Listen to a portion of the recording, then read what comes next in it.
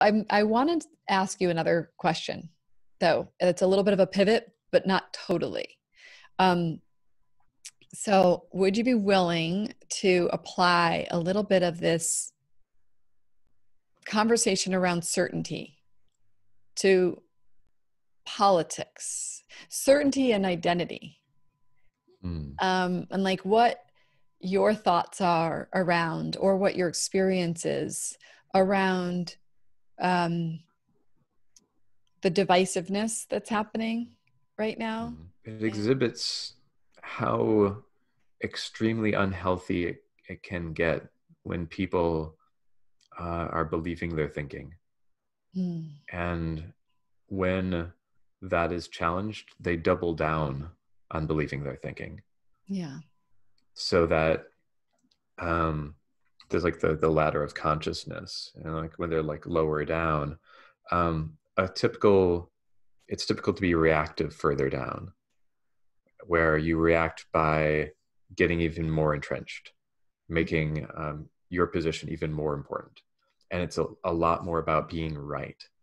There's a lot more us, them, which is like why there's so much polarization.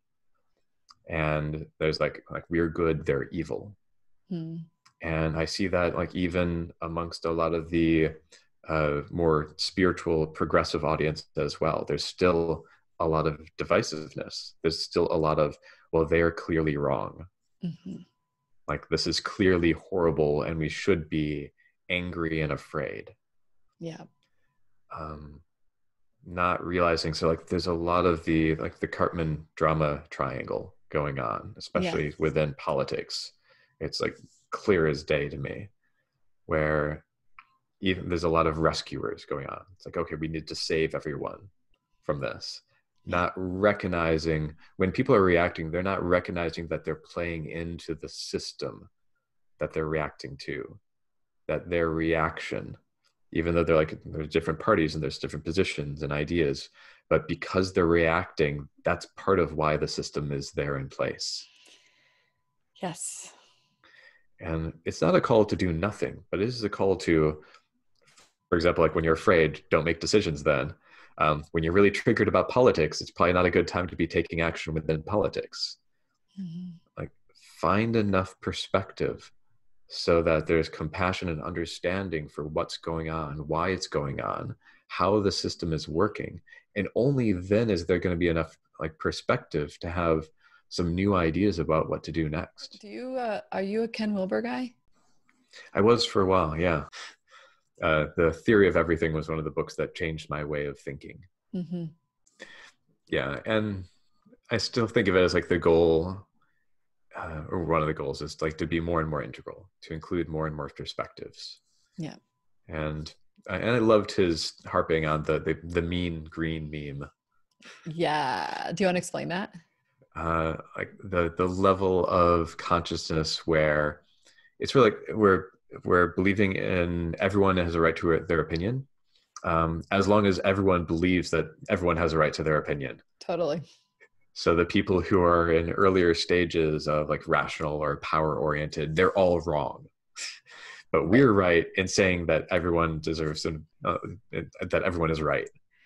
Yeah, totally. I remember when we moved away from Connecticut and we moved to California, and I do really love living in California. So this is said with love, but I right away I noticed this. I said, wow, everyone around here is so tolerant of everything except for intolerance. Like, yes. You know, and, but then, man, if you're not tolerant, whoo, you are dirt. You are scum of the earth. You are like the worst of the worst. And, you know, and I always just think that it's so, I really do feel like this is something that we have to be bringing out into the conversation, the collective conversation, that, you know, we cannot meet hate with hate. You know, we cannot be, we can, it just doesn't help. Well, we can, right? We do. We can and we do. We very successfully have been. We have been, right? Like and whenever so we're in a reactive state, there's more non-doing that's being called for. Yeah, like the more you think you have to do something, it's probably a sign that it's not the time to do something. When you realize you don't have to do anything, it might occur to you to do some amazing things. Yeah. Like the one thing that I would want, which probably some of the fixation at the integral level, um, I'd like for people to be operating from higher consciousness, Yeah. to have a higher perspective. And like the higher up they go, the more informed, the more um, helpful, the more miraculous their actions will be. So it's not a call for passivity, um, but it is a call for non-reactivity. Yeah. Yeah, there's a way that I think the reactivity runs the risk of causing more harm and unintended consequences. That if you're going to advocate, say, for someone, that you're considering the impact of your advocacy work on the other humans in the world, and you're not just zero-sum gaming it, you know? Yeah. One way I would describe that is taking these larger processes personally. And like there's two different meanings of taking it personally. There's like one of the four agreements, don't take anything personally. That's one of the paths to enlightenment. Don't take anything personally. Nothing is personal. Yeah. So you could just like let go of all attachments. But there's also the path of take everything personally. Mm. Like one of the images I actually love is like uh, get that you are the earth, Mm. that like the air is your lungs, like the earth is your body.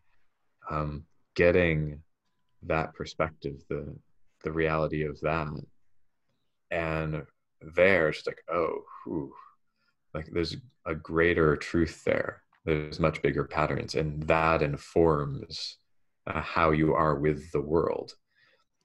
When we separate ourselves from people, it's like if it any version of not my problem, sometimes like that's a good protection, because sometimes like I need to protect this physical human being, or I need to protect like some level of well-being, or just my family. Like we create bubbles sort of out of necessity, and Yeah. that's really healthy.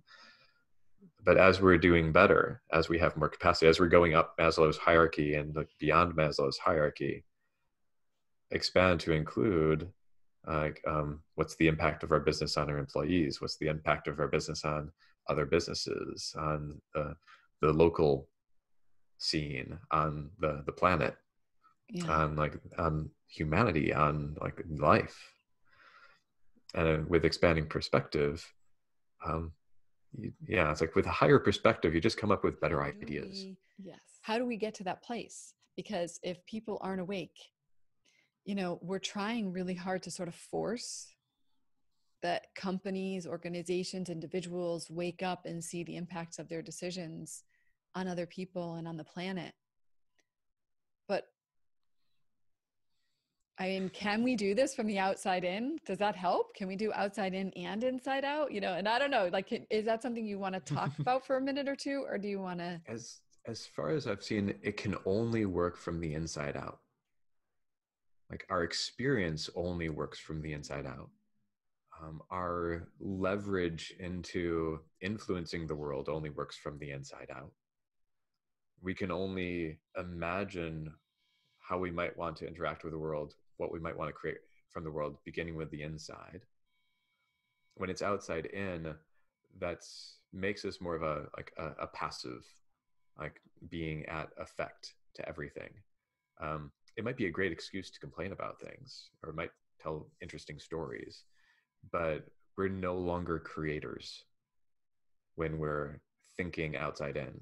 Yeah. We're creators when we're thinking inside out. Amen. I know, high five.